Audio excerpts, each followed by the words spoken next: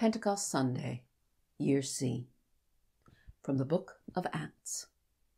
All of them were filled with the Holy Spirit and began to speak in other languages as the Spirit gave them ability.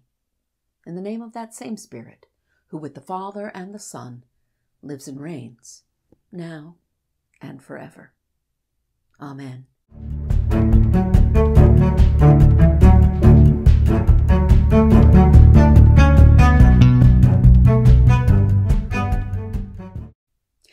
The idea of filling with light, with wind, with creatures, and with the Father's glory and will is common to all our readings for today.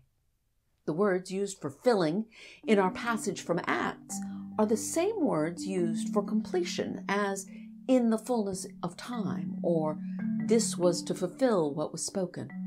It implies not just a sense of quantity, but a sense of suitability, a completion of what was long intended, so that when the disciples speak, the ears of the multitude are filled, not just with random words, but each with the sound of their own language, the language of their birth.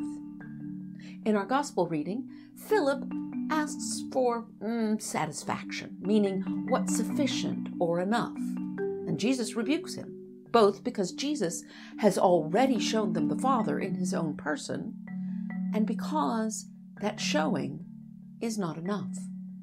We are called to a discipleship, not a spectatorship, to ourselves be filled with the will of the Father and the power of the Spirit. Enough is not enough when what we are called to is fulfillment.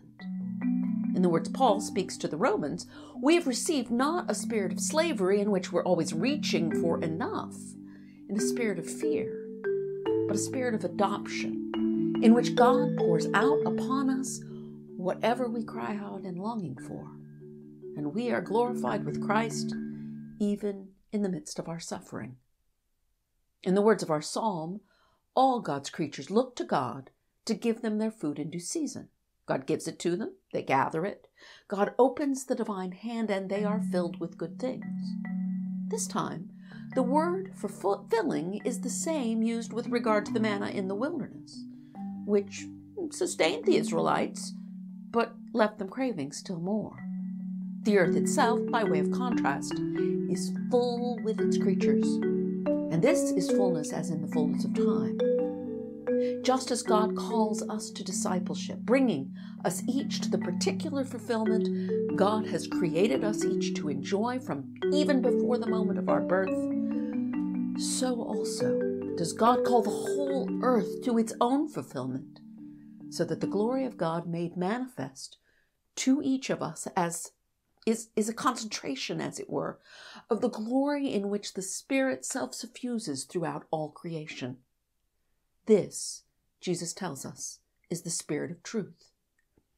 To the overflowing fullness of the transforming glory of God that takes the shape of each and every beloved vessel.